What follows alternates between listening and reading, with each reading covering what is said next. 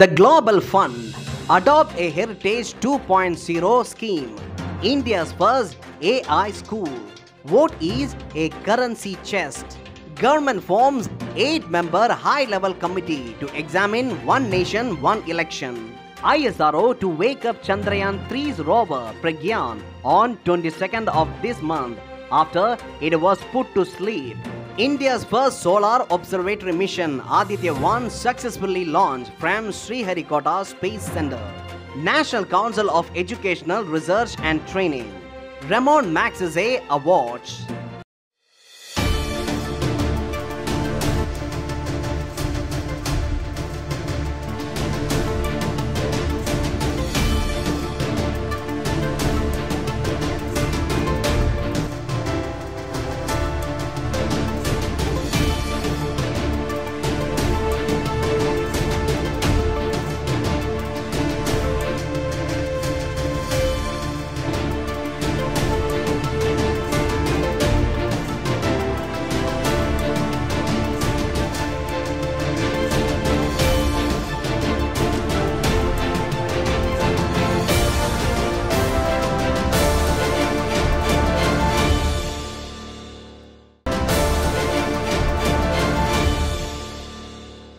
The Global Fund announced a deal with generic pharmaceutical manufacturers to significantly slash the price of a cutting-edge HIV drug. The Global Fund is a worldwide movement to defeat HIV, TB, and malaria and ensure a healthier, safer, more equitable future for all. It was set up in 2002. The partners for this initiative: governments, civil society, health workers, and the private sector. It raises funds on a 3-year cycle, bringing longer-term predictability in the fight against AIDS, TB, and malaria. The funding primarily comes from the public sector, with 92% of total funding coming from donor governments. The remaining funding comes from the private sector, foundations, and innovative financing initiatives. India joined the Global Fund as a donor in 2006 and pledged $25 million for the Global Fund's 7th replenishment, covering 2023 to 25. It would make it possible to provide the advanced pill known as TLD for under $45 per person per year. The World Health Organization has recommended it as the preferred first-line HIV treatment for adults and adolescents since it rapidly suppresses the virus that causes AIDS.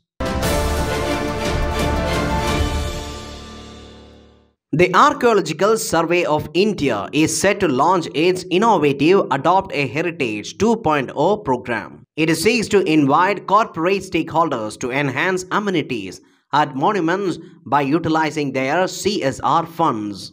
It is a revamped version of earlier scheme launched in 2017. It clearly defines the amenities sought for different monuments as per the Ancient Monuments and Archaeological Sites and Remains Act 1958. The interested stakeholders will be able to adopt a monument or specific amenities through a dedicated web portal at indianheritage.gov.in. The portal will provide them with comprehensive details about the monuments that are available for adoption, including gap analysis and estimated financial requirements.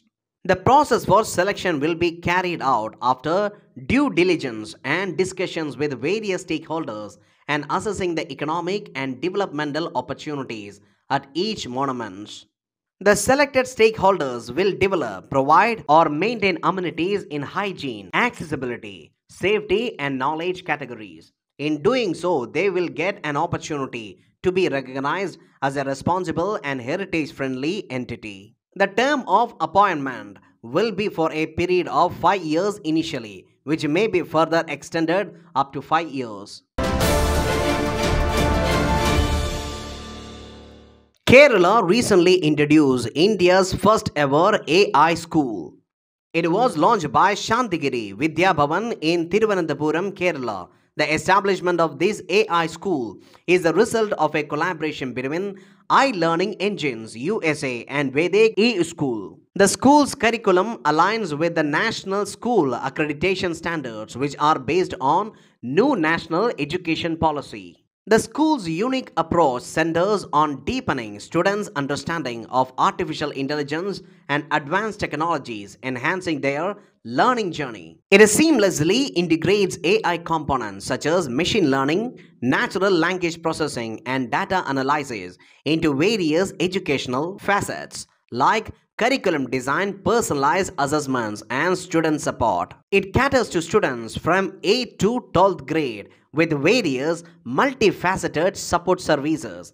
They will get many benefits like support from a multitude of teachers, different test levels, aptitude tests, career planning, memory techniques, and counseling.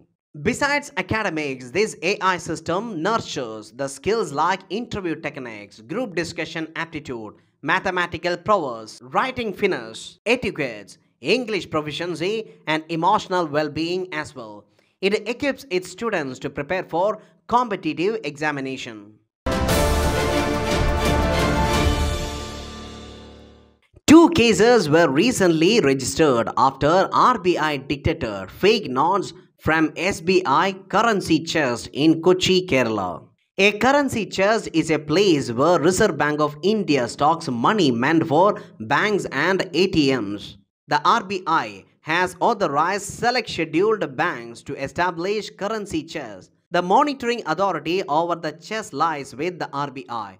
They are inspected by representatives of RBI from time to time. Whenever new currency notes are printed by RBI, they are first delivered to currency chest. These notes are then delivered to other banks by the banks holding the currency chest. They act as cash distribution centers. These currency chests are expected to distribute bank notes and rupee coins to other bank branches in their area of operations. RBI takes back solid notes and mutilated notes from the public through currency chests. Moreover, if bank has excess cash balance, the excess is moved to currency chest. In a vice versa situation, when the bank is low on cash balance, the currency chest provides it.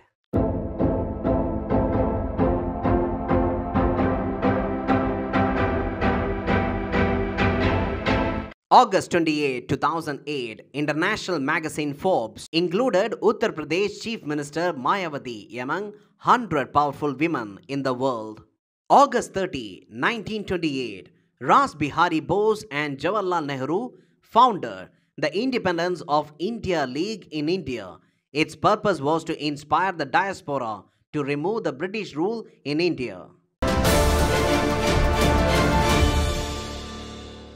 As 14 days of daylight ends on the moon, the Indian Space Research Organization ISRO has put off the payloads on solar-powered rover Pragyan that is safely parked on the surface of the moon. In its tweet, ISRO said the payloads are turned off and the Chandrayaan-3 rover set into sleep mode. The battery is fully charged on the rover and is oriented to receive the light at the next sunrise expected on the 22nd of September. The receiver is kept on. ISRO tweet further adds that it hopes for a successful awakening for another set of assignments. If not, the rover will forever stay on lunar surface as India's lunar ambassador. When the lander had captured a video of rover rolling on the lunar surface in a lighter vein, ISRO had tweeted earlier that it felt like child rover was playfully frolicking in the yards of Chandramama, while the mother lander watches affectionately. The 26-kilo, six-wheeled, solar-powered rover has sent several crucial data of lunar soil and rocks from near the South Pole where Chandrayaan-3 lander Vikram had soft-landed on 23rd of August, creating the history. The government has constituted an 8-member high-level committee to examine One Nation, One Election.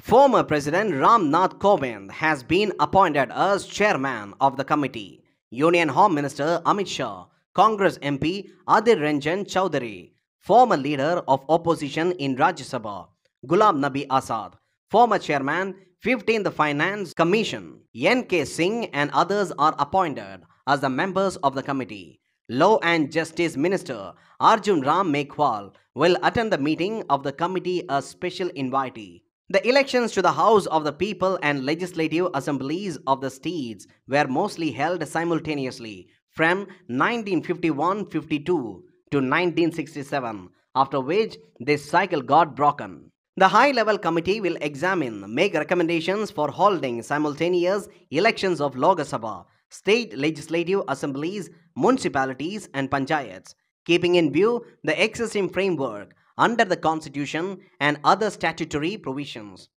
It will examine and recommend if amendments to the Constitution would require ratification by the states.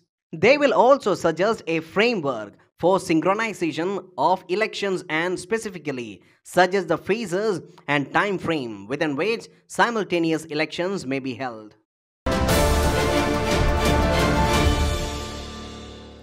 India's journey towards the sun began as the maiden flight mission took off precisely at 11:50 am at the Satish Dhawan Space Center, Sriharikota. It took almost 1 hour and 3 minutes for Aditya L1 to begin its 125 days journey to the sun. The PSLV C-57 rocket carrying Aditya L1 soared into the clear skies with a reverberating sound and with the crowds at the ISRO expressing their happiness with whistles and claps. Scientists at the control center shared the smiles with each other as the rocket went up to the skies. India's ambitious mission to the sun comes close after the achievement of Chandrayaan-3. PSLV C-57 carrying Aditya L1 is the LX variant with a longer strap on motors carrying high fuel capacity and quantity.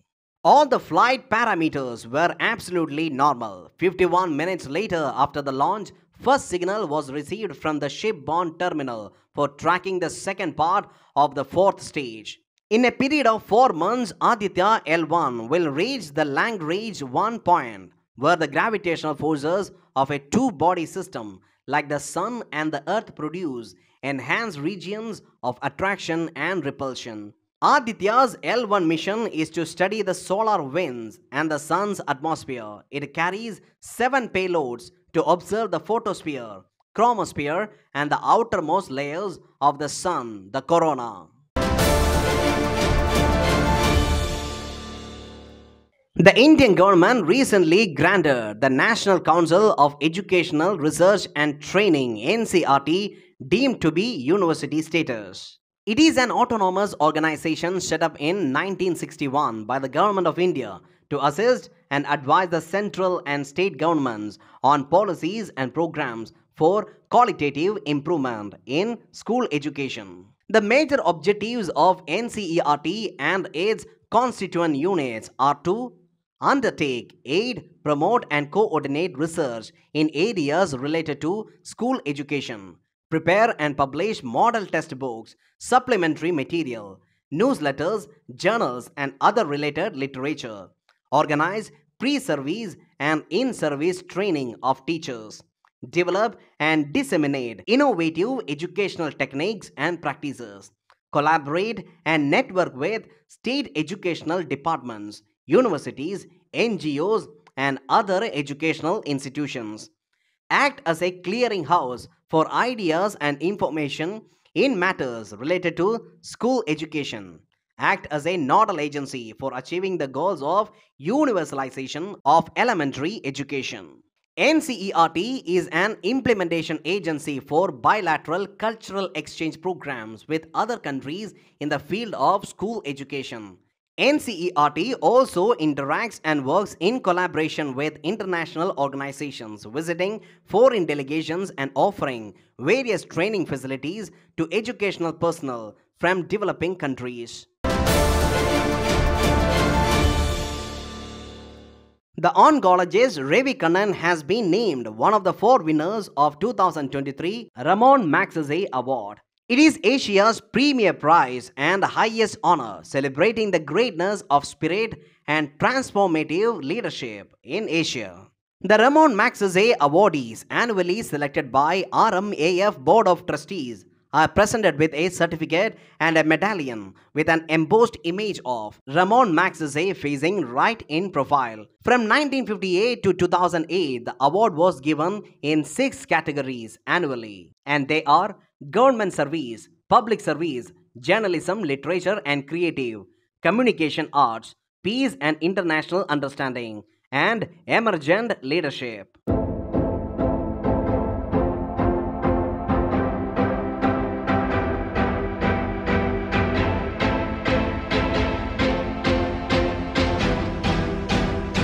Bhagyashree Sathe is an Indian chess player holding the title of Woman International Master.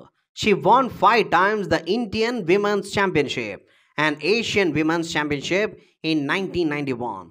In 1984, she was joint winner with Vasanthi Unni of British Ladies Championship.